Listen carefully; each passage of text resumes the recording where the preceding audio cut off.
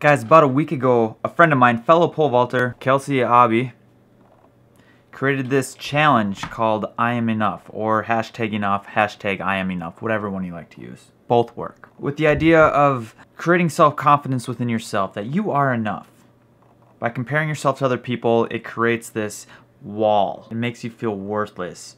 It just creates all this negative talk, negative thoughts, negative emotions. And then a couple of my other pole vault friends picked it up and ran with it. And I reached out and was like, I would love to help shoot this out of a cannon if I can. You are combining pole vault and mental health. This is exactly what so I reached out to see if I could make him a video, and I made him this.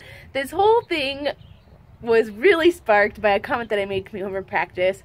My hair was a mess, I had no makeup on, I was looking in the little visor mirror, and I saw some pimples on my face, and I was like, oh, I'm so ugly. And she flipped out on me.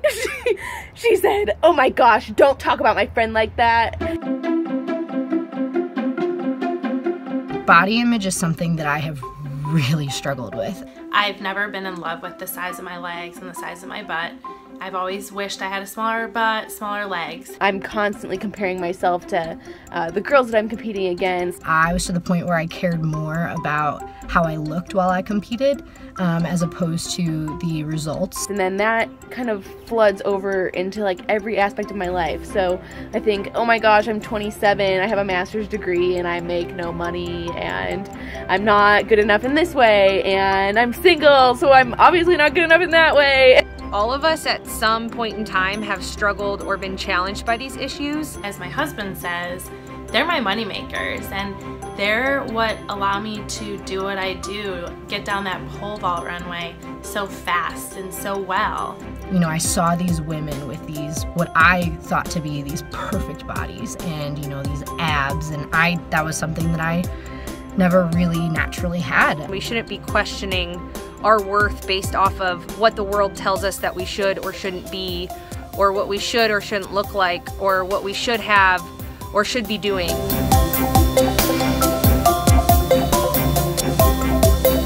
You know, something that was really eye-opening to me was talking to these women that I thought had these perfect bodies, and they had body image issues. Put out there for others to hear and others to see what you struggle with. Everyone struggles with something. You know, coming out and saying that we feel that way and it's normal. Not only is it saying that I am enough, but it's kind of saying enough with talking badly about yourself or thinking you're not good enough. There's beauty in being unique and different. And we should treat ourselves the way we treat our closest friends and the people we love, because we deserve that.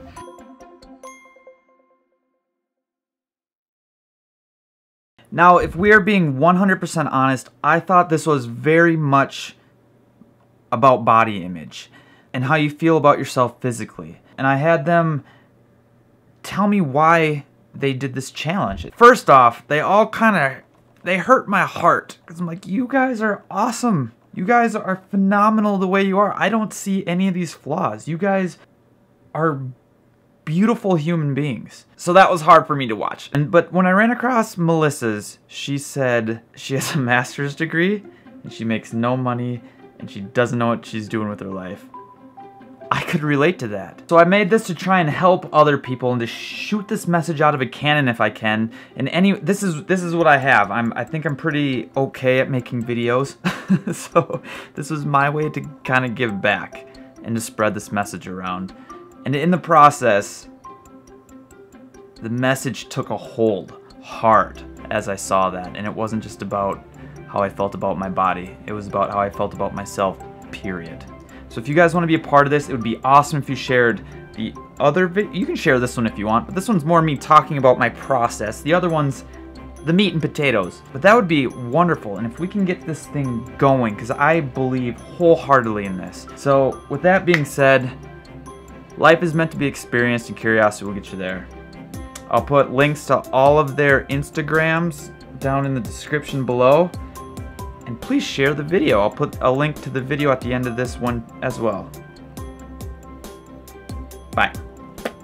A little trick that I like to use when I hear my friends saying negative things about themselves is I like to look at them and say, don't say that about my friend, because it really reframes the situation, because I think we're quick to say negative things about ourselves, but we would never say that about our closest friends and the people we love. And we should treat ourselves the way we treat our closest friends and the people we love.